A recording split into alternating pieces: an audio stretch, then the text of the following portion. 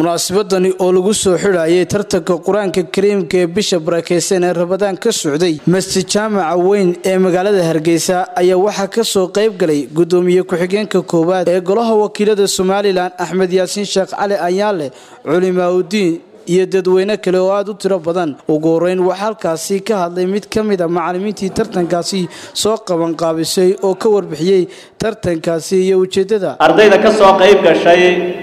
fayskii hore ama qaybtii hore imtixaanka ka qayb qaadatay waxay ahaayeen 40 arday 40 ka arday waxay isugu jireen 30 jis iyo 15 iyo 10 iyo 5 ay isugu jireen 40 ka arday fayskii labaad ama finalkii waxa uu soo gudbay 23 arday oo ka kooban 4 qaybood ee tartanka laga qaadayay ama imtixaanka laga qaadayay 23 ka arday ee u soo gudbay finalka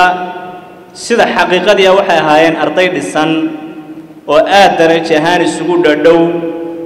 laakiin markuu shay cayiman yahay waxa cayiman ama darajada cayiman cid u baagaadha adduunyada korkeeda wax socdo waxa ugu khayr badan